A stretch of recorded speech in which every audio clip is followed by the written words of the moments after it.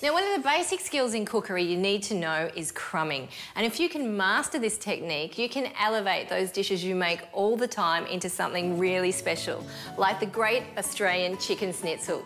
And what's a great schnitzel without a great coleslaw? So you'll need 4 large chicken breasts, skinless, and then we're just going to take each breast, lay it out, and then make one horizontal cut into it, just like that, to open it out and make a really large fillet. And then next, grab yourself a couple of pieces of cling film and lay your breast inside, and then pop another piece of plastic on top.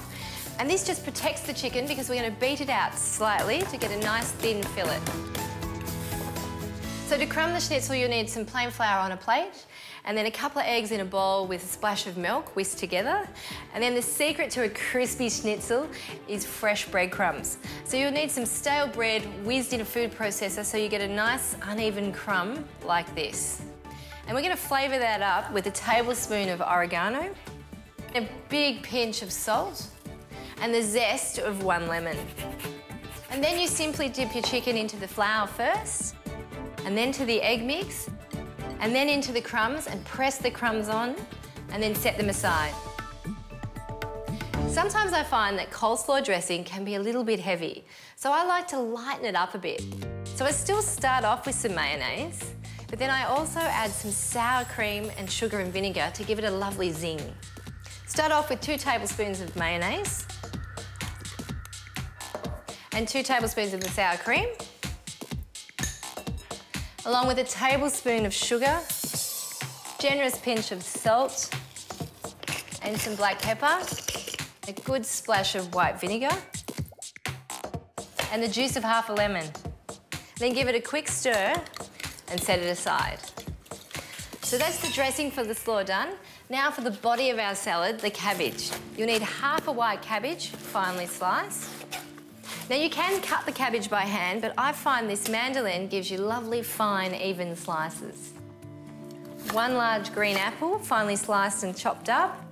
2 carrots, finely sliced. And 1 white onion, we're just going to use half, finely diced. Okay, now there's one more secret ingredient to my coleslaw that gives it great body, and it's some Parmesan cheese. And I've got about a cup here that's been finely grated. Throw that in, along with the dressing. And this is when it gets a little messy. You have to get your hands in there and give the coleslaw a really good mix.